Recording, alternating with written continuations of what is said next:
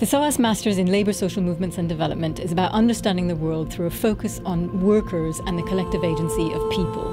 Movements that are organised to protect the rights, interests and identities, and in some cases the very existence of its participants. To take a historical example, the brutal slave trade on which capitalism was built was not abolished by white Victorian gentlemen, not even by the American Civil War. What really mattered was the collective struggles of black slaves against slavery.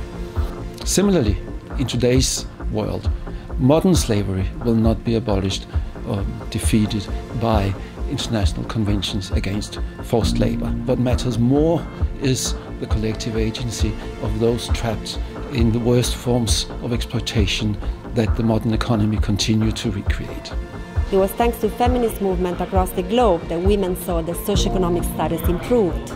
Gender forms of discrimination and oppression are still at work. They imply greater exploitation for women inside global factories, and they also imply lack of recognition for the unpaid work women perform inside the home. LSMD tells the story of all these women workers from across the world economy. So trade unions, the right to organise at work, it's not simply about defending individual workers against contracts that employers can and often do ignore. It's also about identifying common interests, about recognising the fact that our interests are not always the same as those who employ us, and organising around those material interests. Trade unions, in doing this, need to face up to the challenge of a changing workplace.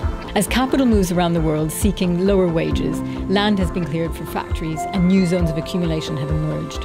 Farmers are driven into various forms of wage labour, often disguised as self-employment, where they are frequently treated as a disposable factor of production. Our degree focuses on how people organise and resist, be the Dalits struggling against caste discrimination in India, Chinese workers seeking trade union recognition, or domestic workers in South Africa asking for a day off. LSMD is taught by academics who are engaged in activism. We are committed to research that does not only study exploitation, but seeks to challenge it. We also work with students to arrange a short placement at a labour organisation or a social movement organisation, a domestic workers organisation or a trade union. I studied LSMD last year with various students from across the world who were coming from experiences of development, from trade union activism, social movements.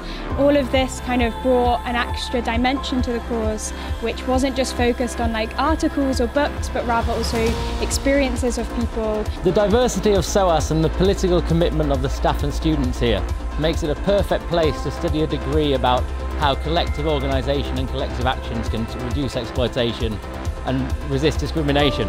This will enable students to combine theoretical and practical experience to reflect on the importance of organisation and the potential impact of organisations to change the world.